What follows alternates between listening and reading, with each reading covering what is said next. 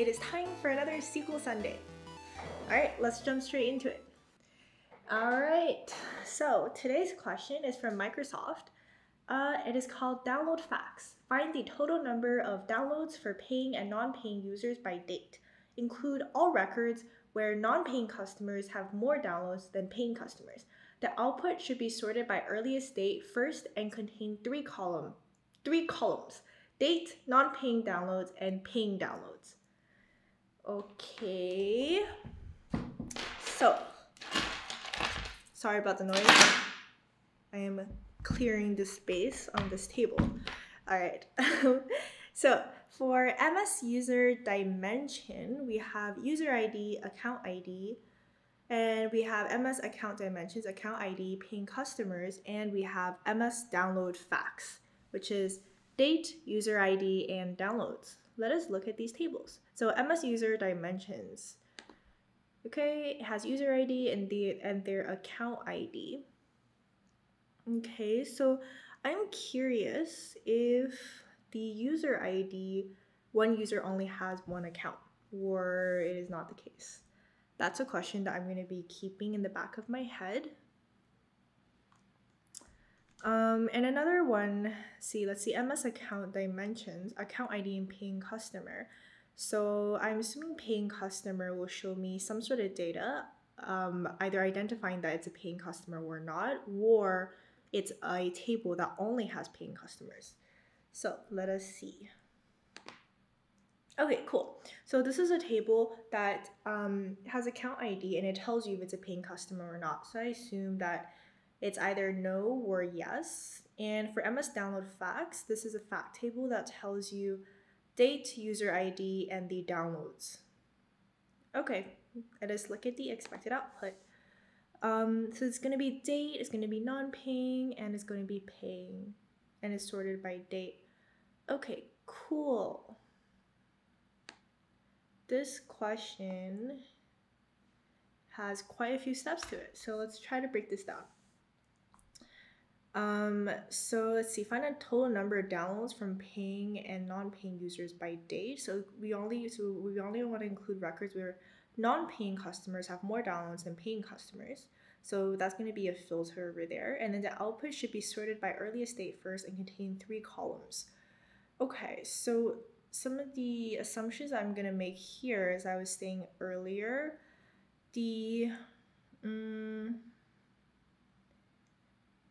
actually, okay, so for user, I was talking about how each user would only have one account ID.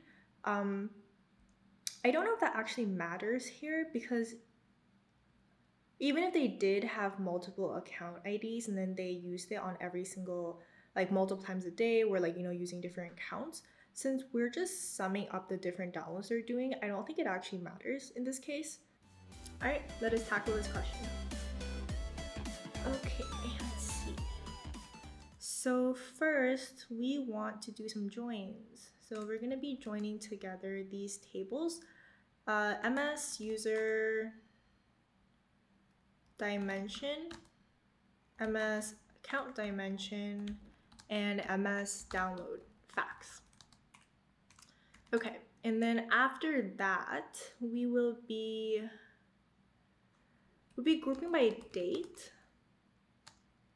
And for each date, we want to use a case one. So we want to sum all downloads for non-paying customers and also for paying customers. And finally, we want to sort by earliest date. So we want to order by date, and then finally include only records where non-paying customers have more downloads than paying customers. So this is going to be another filter. So, okay, so non-paying customers downloads is greater than paying customers. Cool. Let's get started on the query. Okay, let us see. So from MS user dimension, join MS account dimension, join MS download facts. So for this join, oh no, okay. For this join, we are joining on, let's give this name. So user account dimension is called that A, and download fast is called that F. So on u dot, what are we joining on? Account ID is equal to A dot account ID. And for this one, we are joining on u dot user ID is equal to F dot user ID. Oops. Cool. Group by date. So I'm going to write the select statement first. Select. So we want the date. And then, so we want to sum all downloads from non-paying customers. So here we're going to need to use a case when statement.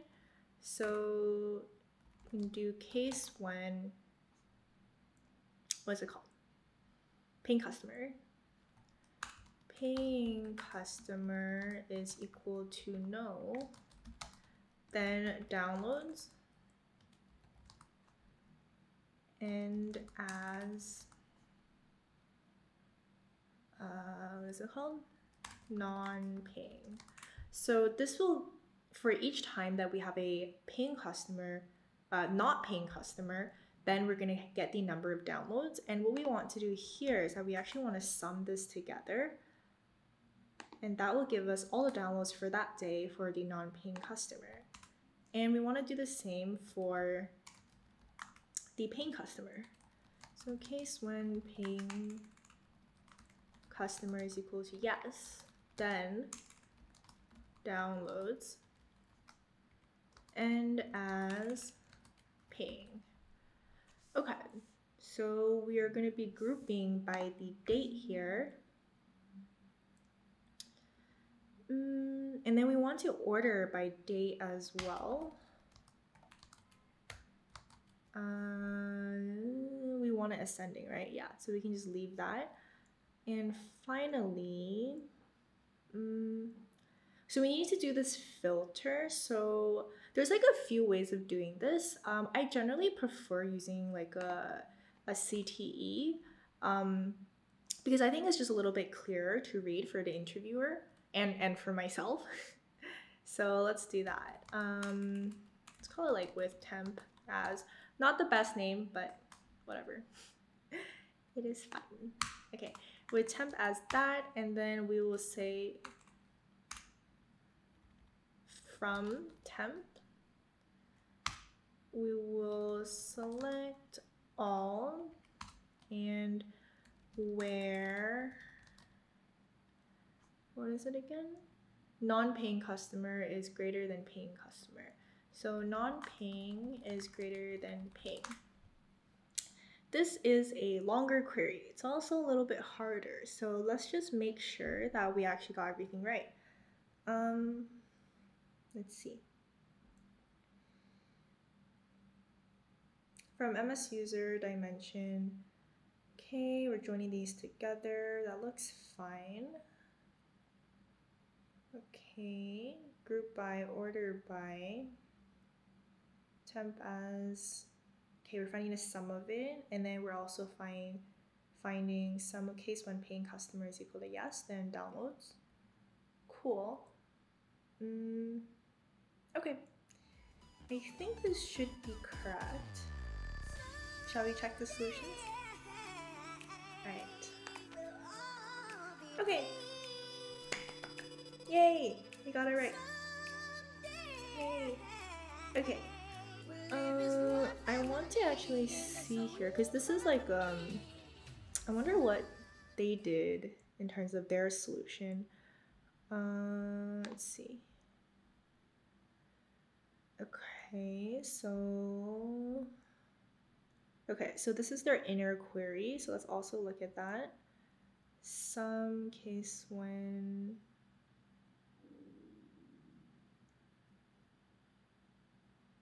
okay, so this looks about the same.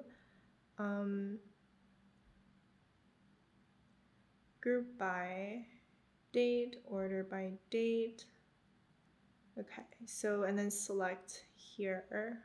Yeah, so they over here they did like a group by statement and then a having statement. Yeah, I think that's that's the same here. I don't know if you need to order it again over here, because it's already in order. I don't know. I don't think you actually need to order again, but I'm not sure. Yeah, I mean, I guess like having it in there is better. So better safe than sorry.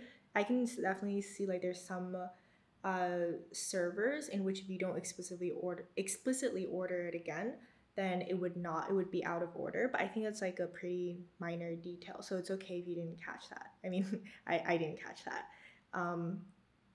Yeah. So I think that's correct. Oh, they did a left join here. So, okay, they did a left join on both of these. Why did they do a left join? MS user dimension. Okay. So I would actually argue that maybe you shouldn't do a left join. Yeah, so I think I would actually argue that maybe you shouldn't do a left join here. My reasoning is because if you're joining these together, say like you're joining together the user dimensions and then the account dimensions, and it doesn't exist on account dimensions, then you could get, then you wouldn't know if they're a paying customer or not. You would just get like a bunch of nulls in that case. And then same over here. So I think, I guess like it doesn't really matter that much in this case because it seems like all the, what is it called? The dummy data as well as like the checks that they have are really just not really looking into that case. And also because you are explicitly saying like when paying customers equal to yes, but when paying customers equal to no. So I guess like it's okay. And you're also summing it. Yeah, so I don't think it actually makes that much of a difference in this case. Okay, cool. Enough of my ramblings. Yeah, in terms of like what we can do to optimize or improve it, you know, this is a good question. I like this question. I would love to see your solution for this one because I feel like there's a lot of ways of approaching this one. And I will not doubt that you guys come up with much more optimal ways of doing things than I have. Yeah. So I would love to see that. Leave it as a comment below. But currently, like off the top of my head, I can't really think of anything that will make it more optimized. Maybe I don't know if there's a way of doing it so that you can only have one pass through. But if you guys like can figure out a way of doing that, please do let me know. That's it for me, and that's it for this episode of SQL Sunday. If you guys want to check out StrataScratch, check it out in the link below. Alright, see you guys in the next video.